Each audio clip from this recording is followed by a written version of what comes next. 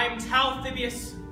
I deliver messages from the Greek camps to Troy, interceding in a feud I did not start. They call me a slave, a simple tool belonging to a tyrant too cowardly to carry out his own cruel plans. I am reviled. They look on with disgust as they know I, with mere words, am about to change their lives. A terrible thing. Words.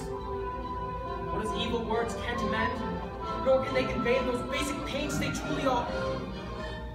I simply deliver my news and turn my head, so I need not look upon their faces as I see the world they once knew. Shattered. A herald who must bring such orders should be a man devoid of pity, devoid of shame. I am not that man. I must enforce laws I do not believe, carry out decrees that conflict with my very moral fiber. There are some tragedies that even a messenger of misfortune cannot endure. At night, when I return to the Greek camps, I try and make peace with what I have done. I tell myself it's not my fault what happens to these women. I am neither judge nor executioner, simply a messenger doing what I must to survive.